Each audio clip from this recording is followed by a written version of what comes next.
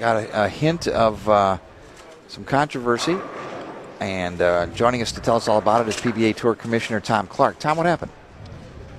Well, we had a situation where traditionally the players, and Jeff knows this, the first player done writes down the scores for both people on the pair.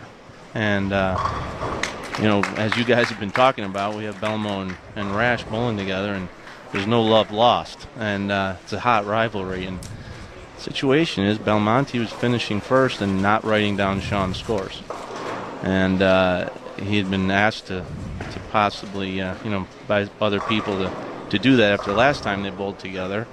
The last time they bowled together, Belmonte did not write it down his scores either. So it upset Rash because he believed that he had been told, that Belmonte had been told to do it this time. So he asked for a tournament official who went down and talked to Belmonte about it.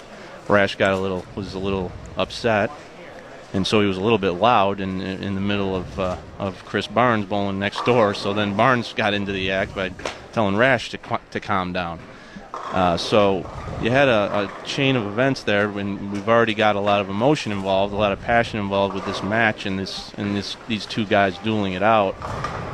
Got heightened when Rash approached Belmonte on the approach and said, "Hey, you got to start writing my scores down."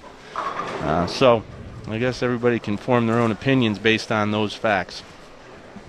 Well, there's right now what Weber officially did. John Weber, our tournament director.